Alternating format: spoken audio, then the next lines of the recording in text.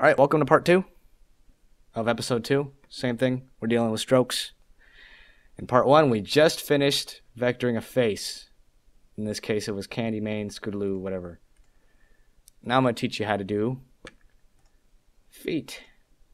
All right, so I took Twilight's feet out just so I could teach you how to do this. Once again, you're going to use a color guide. Go ahead and take body stroke. Go into Twilight. Go into stroke. I've already got it all made here because I already did it. Go into stroke. And here's how you do feet. Or just in legs in general, I mean. So you want to control click, kind of make it sort of longish. And you want to go about here on the hoof. Almost where it curves, but not entirely. Bring the opacity down. Use control click, change the Bezier curves, Berlinger, Burger, whatever you want to call them. Bring this one, make it smaller. And then what you want to do, this is important. You want to click and drag over here. These are kind of equidistant to each other between the hoof. Alright, adjust it like such.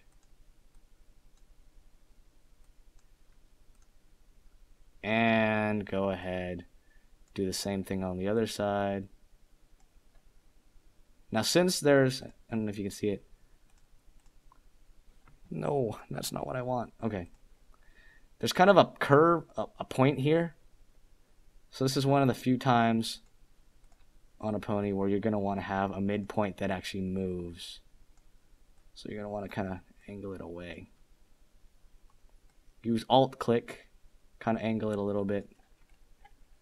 Then go ahead and make your final point up here.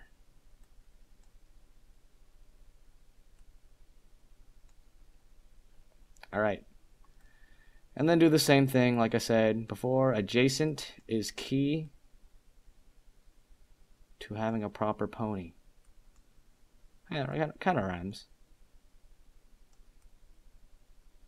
Keep everything nice and adjacent. On this side, it doesn't. No. Use control to shorten this side a little bit because we got one right over here.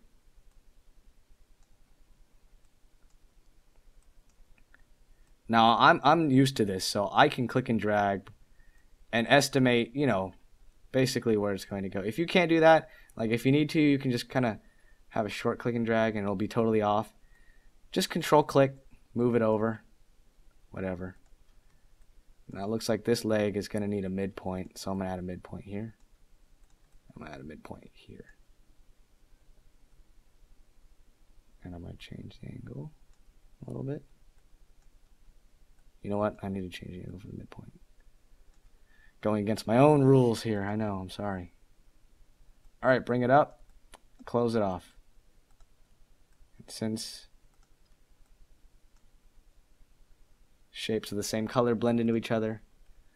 Boom. Alright, hind leg. I've already got this back part done. That's an entirely different stroke. So you're going to want to start here. Same thing as the bottom of the hoof here. Like we did before, with the one here, one here. You're going to make one here on this side of the curve and one here on this side of the curve. You're going to make this one longer. Make this one kind of... You're going to want to make them kind of almost touch. That's what I'd say. Make them almost touch. They're Beziers. That'll make a nice kind of rounded off corner. Go ahead and make this down here. Control click, make that shorter.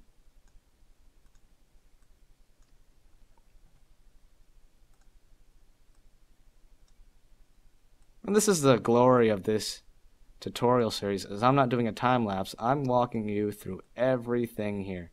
Same thing with this one. You want to have a pointy, because it's kind of pointy. I'm walking you through everything here. I'm not flying through it to save memory or my data cap or whatever. This is dedicated to you guys. You bronies out there who want to know how to vector a pony. You want to be a big shot on DeviantArt, eh?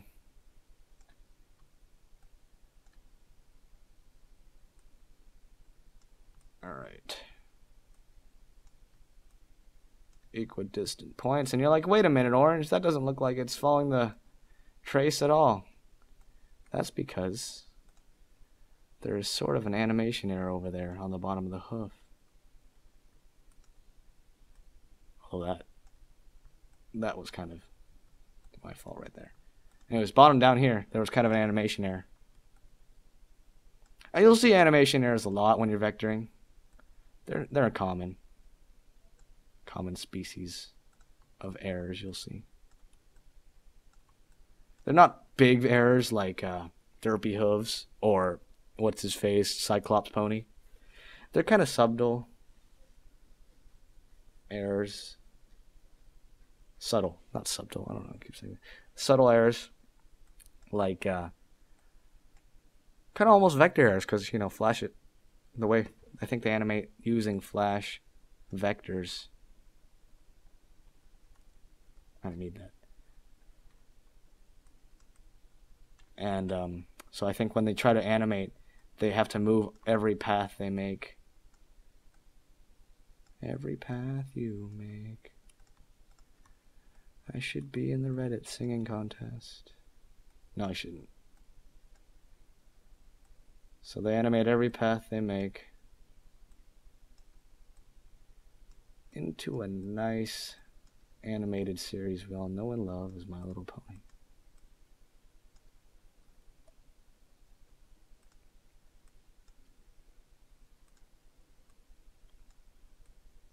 So for every hoof, even in the back, it's the same basic principles of adjacent points all over. And if you don't like the way something looks, you can change it. It's your vector. You can do whatever you want. All right, we have all the hooves I had ready for us, ready to go. So we're gonna beef them all up to 100% opacity. Oops, these ones were not in the stroke group. There, now they are. And if we take off the background layer, boom. Congratulations. You've got your first hoof set up. You might notice a couple bumps here and there. That's okay. Easy to fix. Just control click, smooth them out. You know what? I don't want that curve. What if I don't want this curve here? I just take it out. And those are those errors I was talking about. See how I did that? So what I'm going to do is I'm going to smooth out those by making points up here that won't affect the rest of the line. You don't want to move those points ever. Ever, never, never. Never, ever, ever. You can move these down here if you want. Now, I'm probably confusing some of you still, even though I'm trying my best to explain what's going on. If you have any questions, just leave it in the comments or in the subreddit. I try to be on that subreddit as much as I can, but lately I've been busy. This hoof over here is just messed up. Let's fix that. That's my fault. It's all guesstimation vectoring.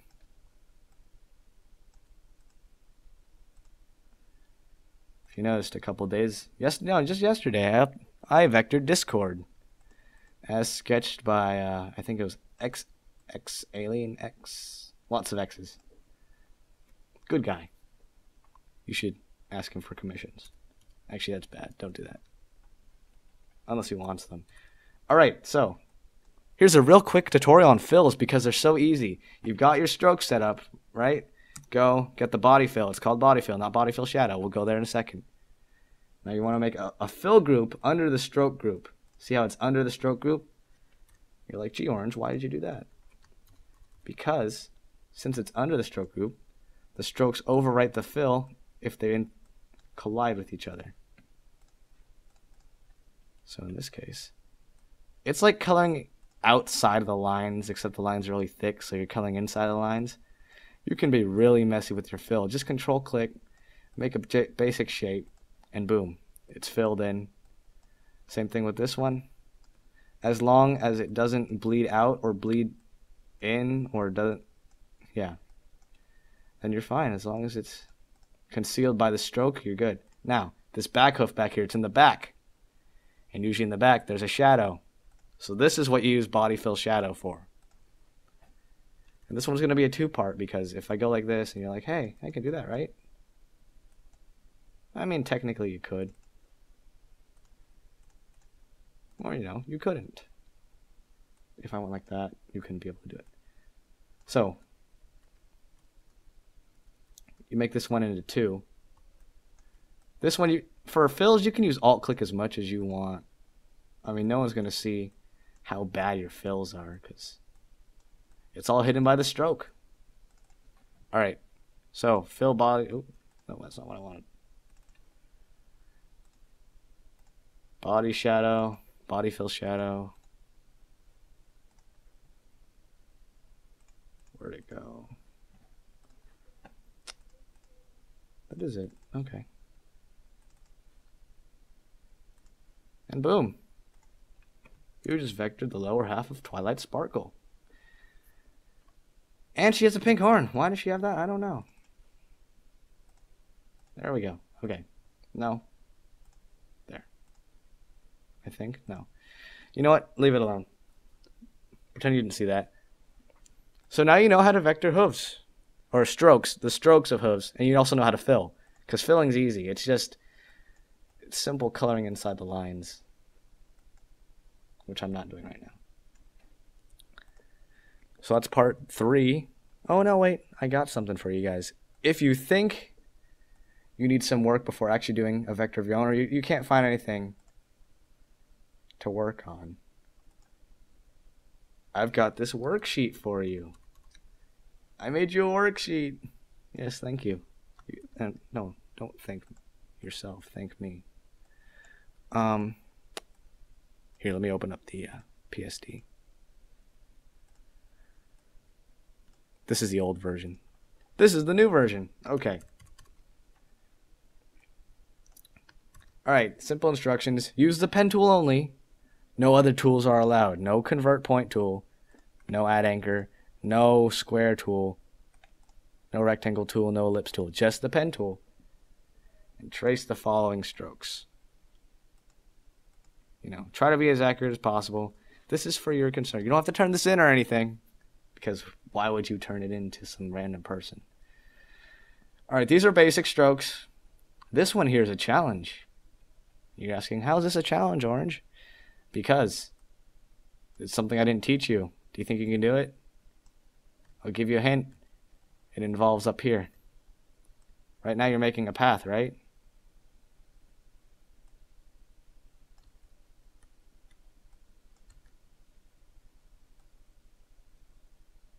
There we go. Okay. Making a path. Dum, dum, dum.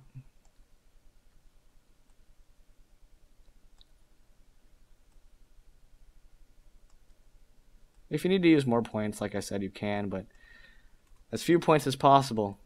That's the general rule.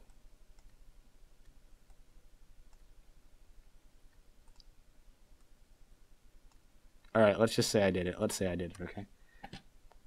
Go up here, press this one in the middle. It's called subtract from shape area. And if you click, and go like this, go like that, look at that. It magically erases all mold and mildew stains from your garage. No.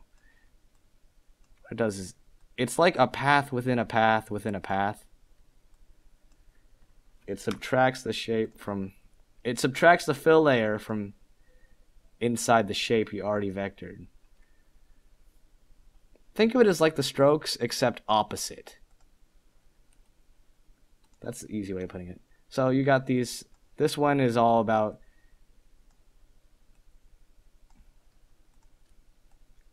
curves and straight lines by using control. It's a control and alt click exercise. Let's put it that way. Now this one is putting strokes on Fluttershy. I've given you a color here. These black lines are where you should put your paths. So kind of trace along the line here.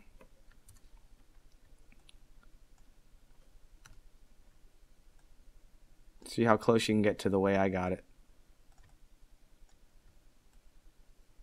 Apparently I'm not very good at that.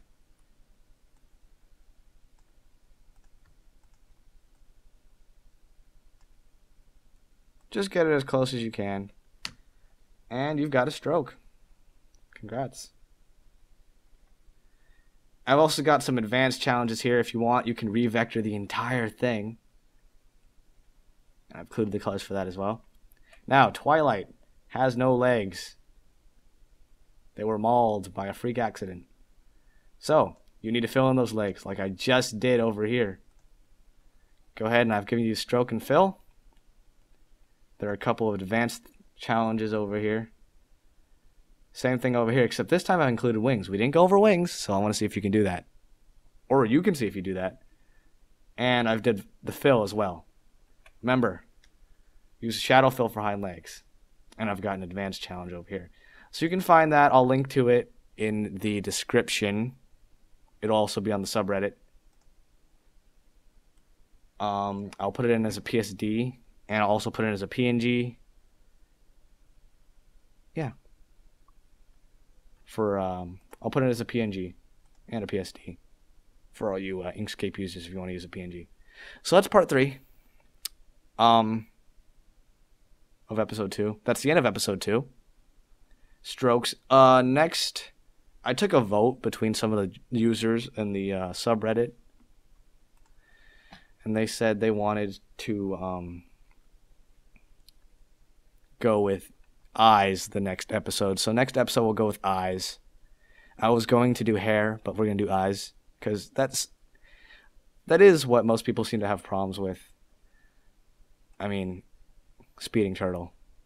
I'm sorry, speeding turtle, but just look at this vector here. As soon as it loads. Why is it not loading? There we go. Nope. My computer's too slow. There we go. If you notice, the eye shine's kind of off. The eyes are kind of off. Speeding Turtle's a great vector artist, though. I mean, if you look at some of these first vectors, I won't pick one out, but some of the eyes are pretty bad. Like that crappy vector I had. Where is it? The eyes are terrible. And I'll tell you why they're terrible, and I'll fix it for you in the 3rd episode. But for now, it's time to go, so I'll say goodbye. See ya.